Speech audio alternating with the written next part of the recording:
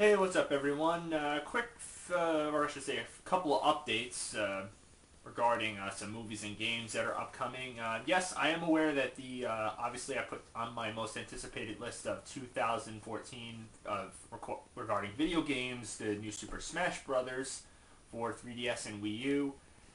I am aware that the 3DS version is coming out next month, I believe early next month in October, and I'm probably most likely going to wait for the Wii U version, which has not yet been officially announced regarding the release date.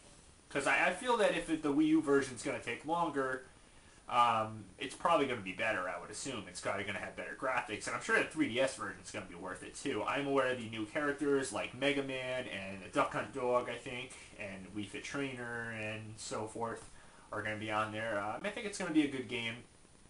But I think I'm going to be patient and wait for the Wii U. After all, patience is a virtue and it pays off.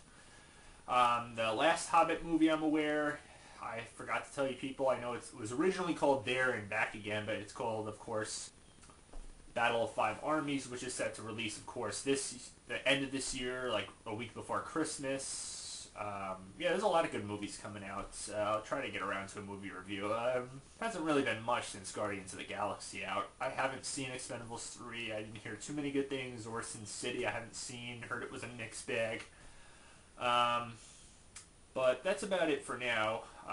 Trying to get more game reviews in from the Wii U and 360, but right now I'm working on a couple of game reviews actually, and there should be one up pretty soon actually. Until next time, thanks for watching, and thanks for your patience, people.